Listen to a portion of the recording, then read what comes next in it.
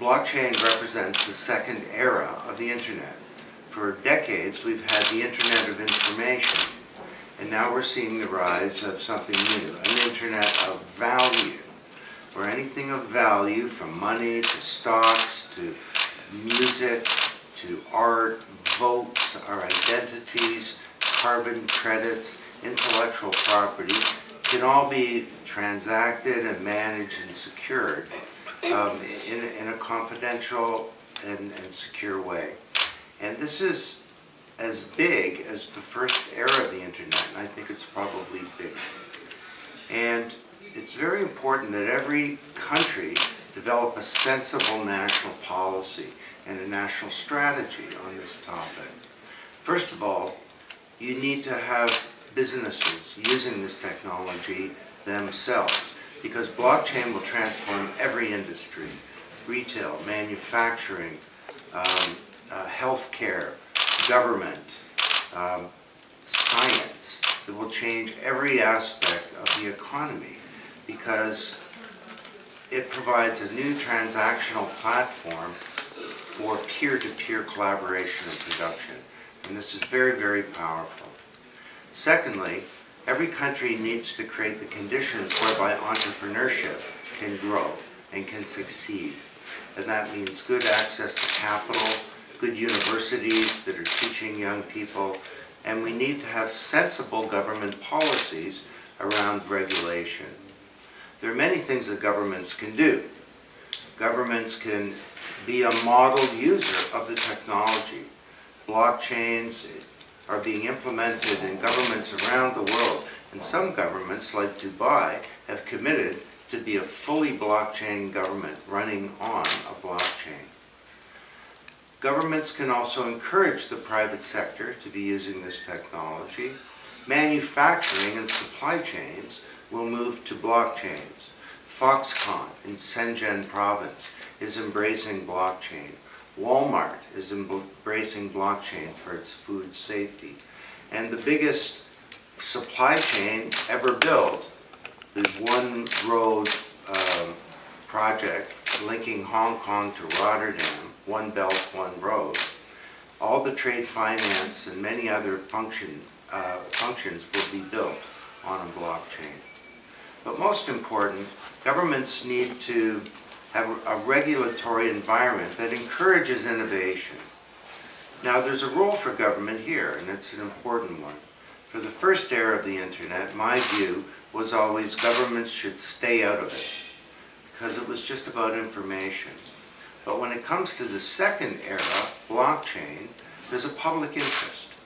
We're talking about assets that are important to the public, like money and securities, stocks, and intellectual property, and identities, and votes, and so on. So it's important that governments can, on the one hand, take action to protect citizens, but on the other hand, not have a heavy hand that prevents innovation from occurring. And there are many ways that this can unfold. For example, exchanges for cryptocurrencies are a good thing. They're a natural thing, and they should not be banned, they should be encouraged.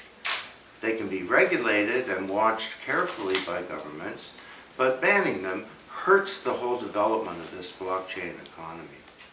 The same is true for initial coin offerings, or ICOs. Now, the most important thing is to understand that this is a new way of entrepreneurs and even larger companies funding innovation. Now, are there lots of ICOs where the companies will fail? Yes. But in 1995, many dot-coms failed as well. Are there criminals that are participating in fraud with some ICOs? Probably. But we have laws against fraud. We don't need to ban ICOs. We can take action to prevent fraud from occurring.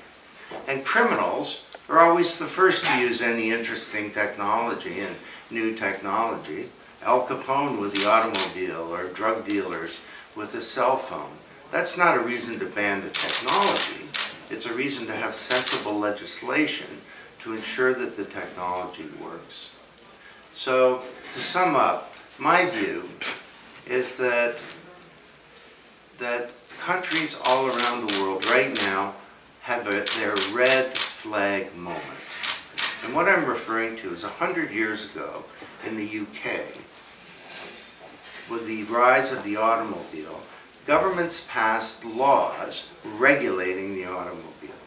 And the big law was called the red flag law, that if you were going to have a car, you needed to have a driver, a navigator, and someone walking in front of the car with a red flag to prevent the horses from being frightened. And that simple, silly little law prevented the development of an automobile industry in England and in the UK. So when I talk to government leaders, I tell them, don't create a red flag law. Understand that the second era of the internet is at the heart of the creation of a whole new innovation economy. And I'm so excited and optimistic about Korea, because Korea created this miracle, building a massive manufacturing industry. It benefited from outsourcing, and it benefited from the first wave of the internet. And it's so important that government leaders and business leaders in Korea do the right thing for this new era of the internet. Don't hurt it, carefully manage it, and ensure that its potential can be fulfilled. And the potential is prosperity, it's good government, it's a robust democracy, and it's economic and social stability. That's what's at stake right now. Don't do the wrong thing. So Korean government take Does blockchain change the platform ecosystem like Google, Amazon? Change the platform ecosystem. The platform ecosystem. System, Right. yeah. like Google, Amazon, Amazon, and so they're on. getting reduced. Their power is getting reduced because of the blockchain. Because new business is coming I up. see. Sure. Yeah. Well, leaders of old paradigms have great difficulty embracing the new. And right now, the big leaders of the digital age, companies like Facebook, big social media companies, Google, Amazon, even Apple, they benefit from the rich treasure of data that they have. And the way that works is that we, all of us, create this data. But they get to keep it. And we can't use this data to plan our lives. We don't get to monetize this data. And in many areas, our privacy is being undermined because the virtual you, this trail of crumbs that you leave as you go through life, the virtual you knows more about you than you do. Because you can't remember what you bought a year ago, or what you said a year ago, or what medication you took a year ago, or what your test results on an exam were a year ago, or what driver's infraction you made a year ago, and so on. So we need to get our identities back and manage them responsibly.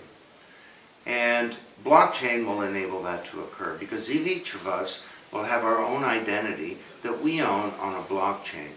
So that's going to disrupt the big traditional incumbents like Facebook, because it means that we're going to own our own data, not Facebook.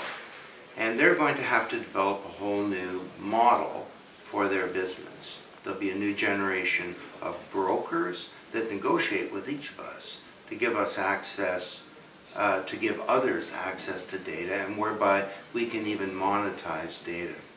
So the whole kind of platform ecosystems that we have today from the Internet of Information are about to be disrupted. And that occurs in many areas. You think about something like Airbnb or Uber. Everything that Uber and Airbnb does can be done by smart contracts and autonomous agents running on a blockchain. So the big disruptors are about to be disrupted by this technology.